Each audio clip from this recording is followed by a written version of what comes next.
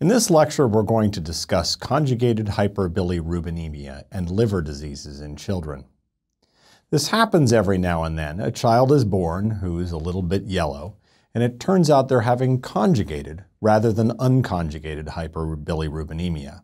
And it's important in these conditions to know what exactly is going on.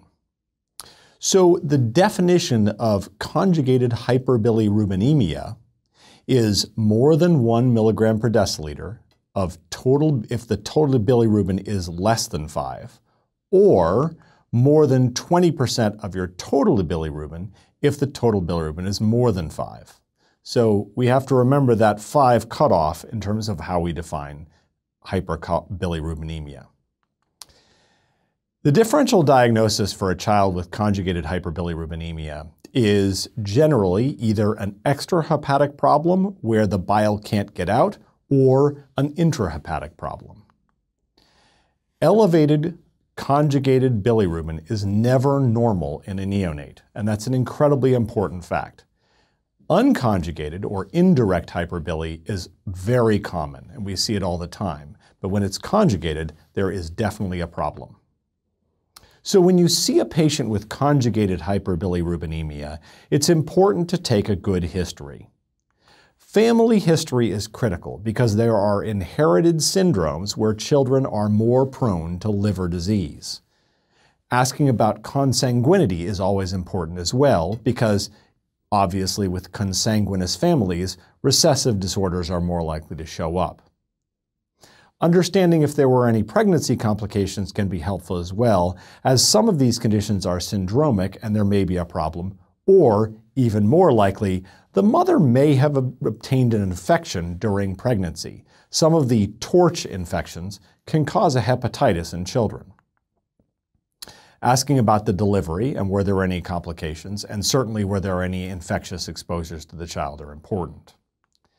It's critical to do a good physical exam on these children. Specifically, knowing their growth parameters and plotting them on a growth curve, both height, weight, and head circumference, is critical to understanding how this child is developing and if the hepatic disease is affecting them, or if this is part of a syndromic situation.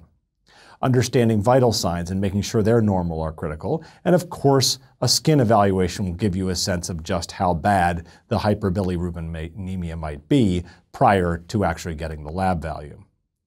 Conjunctival icterus is common in these patients, and it may be how you find it. The best place to look for jaundice may be under the tongue, around the frenulum area.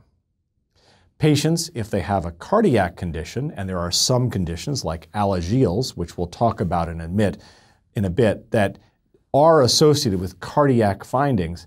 So understanding a cardiac murmur and listening for one is important as well.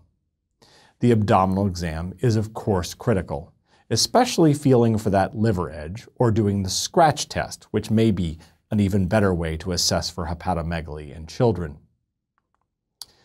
Of course, labs are the mainstay, and so obtaining a bilirubin is important. Remember, especially in babies, you can't just get a total bilirubin. You need to break it down into direct and indirect bilirubinemia. That's because while most children are indirect, these children with conjugated hyperbilirubinemia can't be missed and should not be lit with lights, as they will develop copper baby syndrome. Of course, checking the liver function tests is important, and don't forget the GGT, which is useful for assessing the biliary tree, because many of these children have abnormalities of the biliary tree. Synthetic function tests like PT, PTT, INR are important for understanding whether the liver is working. It's not enough to just know it's inflamed, we also want to know whether it's functioning correctly.